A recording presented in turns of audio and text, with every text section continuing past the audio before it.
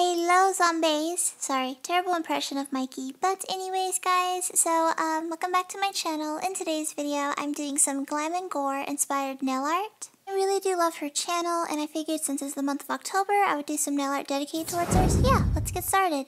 So first things first is I painted all of my nails white except for the pinky. I painted it black. And first starting on the thumbnail design, I did this off camera, but I went in with black acrylic paint and just painted on the outline of Mykie, and of course, since she is known for her SFX makeup, I'm going to paint her looking like a zombie. I also decided to go with the hairstyle she got from Guy Tang, you know, the part where she shaved one side of her head. But anyways, so jumping on to the skin tone, I'm going to go in with 3 different shades of green just to fill it in. And while that is currently drying, I'm going to go in with different shades of like purple and blue and another kind of blue, and I am just going to, paint it on random parts of her hair.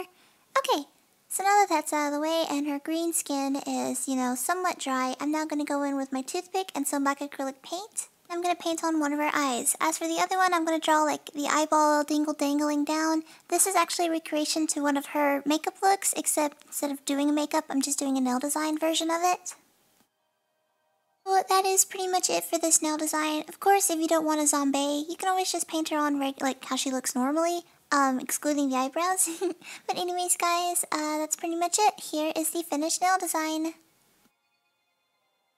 Now moving on to the second nail design. It wasn't really my favorite, but I filmed it like 4 times, not gonna lie. First things first is I once again went in with my toothpick and black acrylic paint, and doing the connect the dot method, I just painted on a little heart. Have you ever seen the movie Warm Bodies? Yeah, I tried to do like a zombie heart. That's what that's supposed to be. It's supposed to be like a bite mark into the heart, if that makes sense. But anyways, once again, I painted it green. I then tried to save it with some stitches.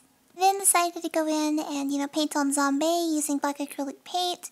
So this doesn't work out because like there was no room. I wanted to paint like a little kiss mark for the O, but like I said, there was no room. So I ended up just painting on a regular one with this black acrylic paint. But because I already had all of the, you know, red acrylic paint mixed up, I decided just to add some little blood drips just for the gore. And yeah, so here's the finished nail design. I also couldn't help myself. I added some stitches. Now moving on to the middle nail design. This is obviously inspired by like her channel logo. Okay, so I am using acrylic paint for all this. It just makes it so much easier to work with. And I just painted on like a big horizontal line. This is just so I can keep everything like in order so it's not all flip-flopped around. But I'm just going to go in and just paint on Glam as best as I can. As you can see, I just cover up the thing once I'm done using it. So as you can see, I did a little uh-oh up under there. Yeah, I had to actually crunch everything together just because of the shape of my nail. And yes, that's supposed to be an E, not an F. Anyways, remember how I said I made all that excess red acrylic paint? Well, I'm going to go in and paint on like a little bloody L for the glam and a little kiss mark for gore. And yeah, so that's pretty much it. Here's the finished nail design. So now moving on to the 4th nail design, which is going to be on the ring nail.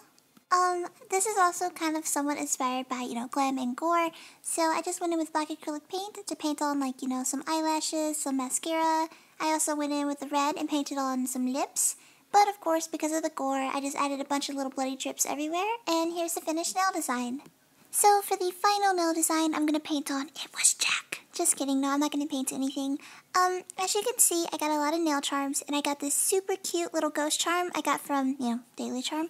And to secure it, you can use whatever top coat you want to use. I'm going to go with the matte finish, so I'm first just going to apply a generous amount to coat the whole nail. And before that has time to dry, I'm just going to stick on the little nail charm. And yeah, so here's the finished nail design. And like I said, mi amigos, whatever top coat of your choice. I like matte finishes, but you can add a shiny, you can even add a hollow taco if you feel like you want to do that. But anyways, guys, here it is. Here's the finished Glam and Gore inspired nail art. For the exception of the index nail, I really liked how all the other ones turned out. Let me know down in the comments what you thought of today's nail art, as well as what other nail art you would like for me to do on my channel. And yeah, as always guys, thanks for watching!